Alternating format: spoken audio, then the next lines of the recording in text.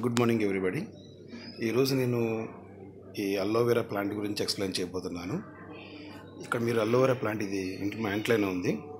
ఈ అలోవెరా ప్లాంట్ని చూసుకుంటే మనకి మెడిసినల్గా చాలా ఇంపార్టెంట్ అని మీకు తెలుసు, వెరీ వెల్. మనకి ఏ సైట్ చూసినా కానీ మన ఇప్పుడు ఈ అలోవెరా గురించి మనకి ఎక్కడ పడితే అక్కడ ప్రతి సైట్లో కూడా మనకి చాలా గ్రేట్ ఇన్ఫర్మేషన్ ఉంటుంది. Even though I want to say some more information about the aloe vera. First మనం బాటనీ పరంగా మాట్లాడుకుంటే, apart in the botany point of view, subject point of view, ఇప్పుడు చూడండి, మనం జనరల్లీ ఇట్ ఈజ్ మనం లీఫ్ అనుకుంటాం. మనం దిస్ ఈజ్ ద లీఫ్ అనుకుంటాం. మనం this is not the leaf actually. It is a modification అనమాట. మీన్స్ నేను ఏదైతే పట్టున్నానో అది స్టెమ్, లీఫ్ కాదు. ఈ ప్లాంట్కి మీరు ఎక్కడ డైరెక్ట్గా లీఫ్ని చూడలేరు, అసలు లీవ్స్ లేవు ఇక్కడ.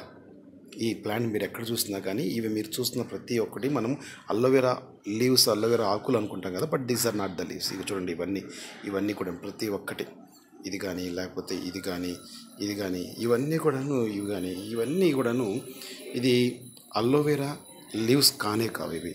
ఇవి అలోవెరా స్టెమ్. అంటే ఇక్కడ stem is modified into leaf like structure. ఇది చూడండి, ఆల్ ద లీవ్స్ చూడండి, this is the condenser. It is the condenser part అనమాట. All the stems combine together to form a bundle like structure. It is also appears like a stem, but it is not the stem. It is a horror arrangement of the stems అనమాట. So ఇక్కడ మనం చూసినట్లయితే stem ఏమైందంటే leaf లాగా మారిపోయింది. It is a stem modification అని చెప్పొచ్చు మనం దీన్ని. ఓకే, ఇంకా దీనికి ఈ లీఫ్కి మనం ఇక్కడ స్టెమ్కి దీనికి చెప్పిన పాయింట్స్ ఇలా ఉన్నాయి చూడండి. ఇక్కడ చూసినట్లయితే చాలా పాయింట్స్ లాగా ఇవి ఉన్నాయి. సో ఇదేంటంటే these are the real leaves. ఇది కానీ ఇవన్నీ కూడాను లీవ్స్ అన్నమాట. ఇవన్నీ leaves. So leaves are modified into spines. And stem is modified into leaf like structure. ఇంకా దీంట్లో మనం చూస్తుందంటే ఇది మనకు జీరోఫైటిక్ ప్లాంట్ అని చెప్పొచ్చు. It is a జీరోఫైటిక్ plant. దీని ప్రత్యేకత ఏంటంటే ఇది వాటర్ని తీసుకొని ఈ వాటర్ని జెల్ ఫామ్లో కన్వర్ట్ చేసుకొని దీంట్లో స్టోర్ చేసుకుంటుంది అనమాట. దీనివల్ల ఏమవుతుందంటే it reduce the rate of the transpiration. జనరల్గా జీరోఫైట్స్కి ఏంటంటే స్టొమాటో తక్కువ ఉంటుంది, పైన ఈ వ్యాక్సీ కోటింగ్ లేయర్ ఉంటుంది. ఈ వ్యాక్సీ కోటింగ్ లేయర్ ఉండటం వల్ల ట్రాన్స్పిరేషన్ తగ్గుతుంది. ఎందుకంటే దీనికి వాటర్ దొరికేదే తక్కువ కాబట్టి, దొరికినప్పుడే వాటర్ ట్రాన్స్పిరేషన్ చేసుకోకూడదు కాబట్టి ఇదేం చేసుకుంటుందంటే వాటర్ని దాచుకోవడానికి ఈ వాటర్ని జెల్ లాగా కన్వర్ట్ చేసుకుంటుంది అనమాట. కంప్లీట్గా జెల్లా కన్వర్ట్ చేసుకుని వాటర్ లేని టైంలో ఇది యూటిలైజ్ చేసుకుంటుంది. This is the property. Aloe vera is the best example for the leaf modification and stem modification also, both. అయితే దీనికి చాలా మెడిసినల్ వాల్యూస్ ఉన్నాయి, మనకి గ్రేట్ మెడిసినల్ వాల్యూస్ ఉన్నాయి. నేను ఈ అలోవెరా జ్యూస్ ఇప్పటివరకు చాలాసార్లు డైరెక్ట్ అలోవెరా జ్యూస్ని తాగడం కానీ, లేకపోతే కట్ చేసుకుని డైరెక్ట్ జెల్ని తినడం కానీ ఎన్నోసార్లు జరిగింది. సో మీరు కూడా అలా చేసినట్లయితే, అంటే జ్యూస్ని కానీ లేకపోతే అలోవెరా జెల్ని కానీ మీరు తాగినట్లయితే మీకు కలిగే బెనిఫిట్స్ చాలా ఉన్నాయి. చాలా ఉంటాయి. ఎలా ఉంటాయంటే మనకి బీపీ తగ్గడం కానీ, ఇంకా కాన్స్టిపేషన్ రిడ్యూస్ అవ్వడం కానీ, డెంటల్ ప్లేక్స్ తగ్గడం. డెంటల్ ప్లేక్స్ అంటే మనకి జనరల్గా పంటి మీద ఫామ్ అవుతూ ఉంటుంది కదా, గట్టిగా ఒక స్కిన్ థిక్ ప్లేట్ లాంటిది, అవన్నీ కూడా మనకి జనరల్గా తగ్గే అవకాశం ఉంటుందన్నమాట. అలా తగ్గడానికి కూడా ఇది నీట్ పాయింట్. అంటే పంటి పైన ఫ్లేక్స్ ఫామ్ అవ్వడానికి 2 రీజన్స్ ఉన్నాయి. అంటే అది బ్యాక్టీరియల్ ఇన్ఫెక్షన్ కానీ, ఇంకోటి ఈస్ట్ ఇన్ఫెక్షన్ కానీ పాసిబిలిటీస్ ఉన్నాయి. ఆ బ్యాక్టీరియా వల్ల అలాగ మీకు ఫ్లేక్స్ ఫామ్ అవుతుంది. సో ఆ బ్యాక్టీరియా పేరేంటంటే స్ట్రెప్టోకోకస్ మ్యూటెన్స్. అది పళ్ళ మీద ఫామ్ అవుతుంది అనమాట. అలాగే ఈస్ట్, క్యాండిడా ఆల్బికెన్స్, ఈ రెండు, ఈస్ట్ అండ్ బ్యాక్టీరియా, ఈ రెండు మనకి పంటి మీద ప్లేక్స్ ఫామ్ అవడానికి మేజర్గా సోర్సెస్ అనమాట. This are the possibilities. ఈ రెండు చేస్తూ ఉంటాయి.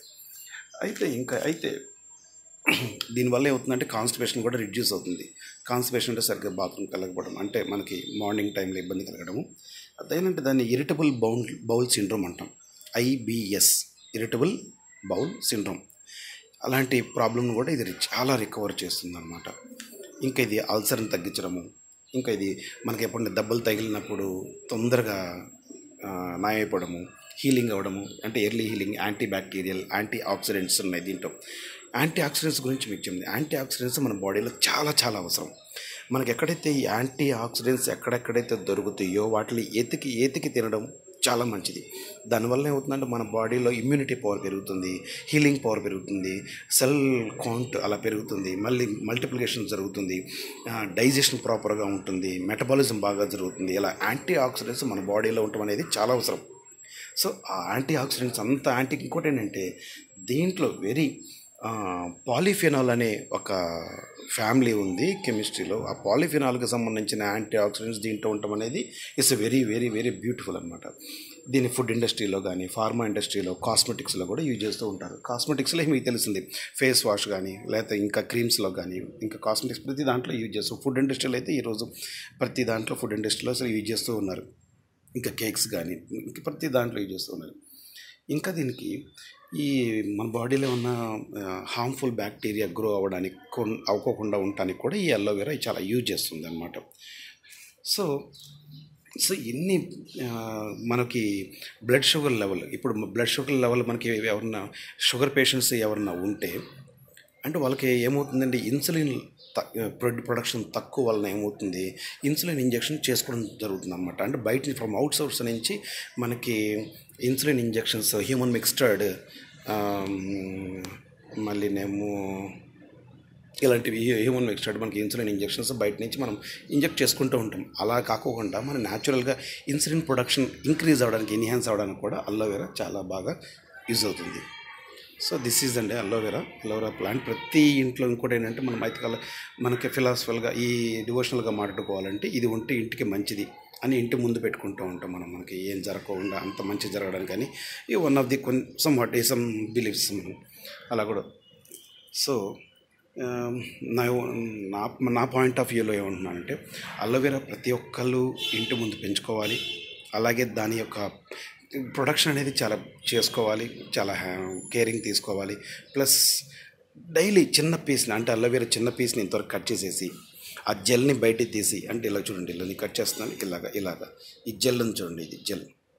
ఈ జెల్ని డైరెక్ట్ మనం తినేసేయచ్చు. ఈ పైన హీల్ని ఇలా తీసేసి, ఈ కింద తీసేసి డైరెక్ట్గా ఈ జెల్లీ పార్ట్ని మనం తింటే కనుక you are getting a awesome benefits. Thank you అండి. This is a బీజేబీ channel, Botany J Balaji. Please watch, and ఇంకా అప్డేట్స్ గురించి I will give more and more information about the botany. Thank you.